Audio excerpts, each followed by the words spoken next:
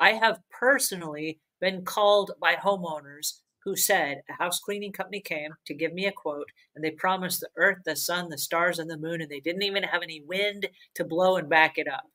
Like, what on earth? And I say, what on earth? Why did they overpromise? So if the house cleaning company comes in and they set realistic expectations, they can justify their price. They can explain how long it's going to take to do a job. And then here's what happens if your needs are not met or you are not happy, and they can explain their satisfaction guarantee.